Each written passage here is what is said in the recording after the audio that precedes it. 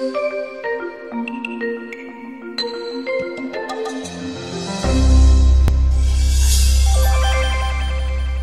my name is Stuart McFarlane, and in this presentation we'll be looking at percentages and how they can be written in their equivalent forms as fractions and as decimal fractions. When talking to the pupils, we should use the term equivalent to highlight that percentages, fractions and decimal fractions are all equivalent and all equal to one another, and despite looking different, they are really just different ways of expressing the same value. We should use the phrase out of 100 to highlight that percent simply means per 100, and when we have a percentage value we can write it as a fraction out of 100. Finally, although it's the general convention to just use the word decimal if you're talking about 0.7, 0.23, 0.05, etc., we should try and give it its proper name, which is a decimal fraction. Now, pupils will be aware of some commonly used percentages and their equivalent fraction and decimal fraction values. For example, they could probably tell us that 10% is equal to 1/10, which is equal to 0.1 as a decimal fraction, or that 25% is equal to 1/4, which is equal to 0.25, so on and so forth. There are a host of others that the pupils will be aware of, and it's good if they know these. It's good if they have these memorised and they can use them for calculations or for mental maths. However, it's equally important that they can convert any percentage into a fraction, into a decimal fraction, that they understand the real link between each of the three forms and the fact that they are equivalent.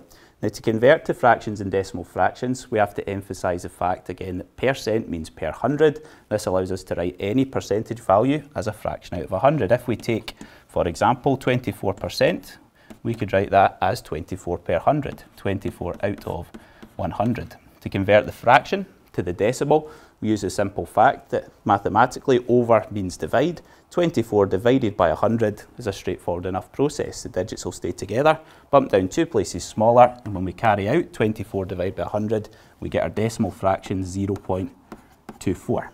Now, the fraction itself, in this case, this is a raw percentage per 100 form. It will simplify. We'll look at simplifying in a couple of minutes. If we just look at another couple of examples using this technique, 9% means 9 per 100. 9 per 100 or 9 over 100 can be considered as 9 divided by 100 to convert to the decimal fraction 0.09, moving it down two places smaller. And by the same token, 15% means 15 per 100, which gives us 0.15 when we do 15 divided by 100.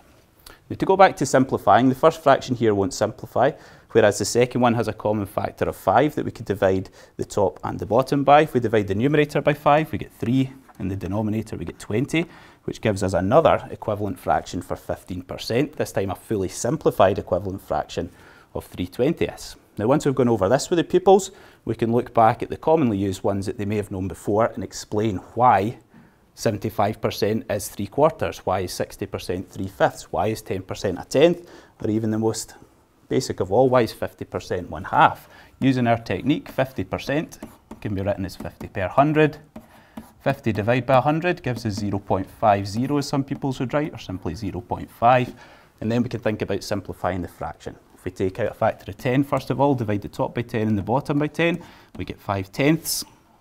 Once we've got 5/10, we could divide the top by 5 and the bottom by 5 to give us a more recognisable fraction of 1/2. Now, this is a useful exercise as it really highlights and emphasises the relationship and the equivalence between the percentage, the fraction and the decimal fraction.